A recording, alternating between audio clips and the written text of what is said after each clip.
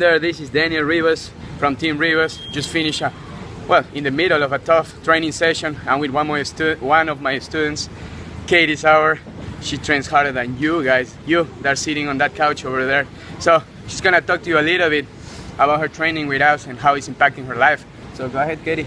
Well, I never really had a team in high school, and I wasn't really into sports because I am one that's big on building your own motivation, building your own self-esteem. But when I came here, it was more than a team, it was more like a family, and Daniel was very helpful. He focused on every person and helped them build their own motivation and talk to them about what they need to do to get better, but he was never self-discriminating and he wasn't mean. He was a really great coach. He still is. I don't know, I'm saying still was. He was. I think he's dead or something. Yeah, but I really love jiu-jitsu. It's a great outlet, and it's not something that is hard to follow. It's really something that you need the motivation for, and you can get it. And I'm really happy that I chose to come here and train because it's almost like a family that I never really had. So there you go.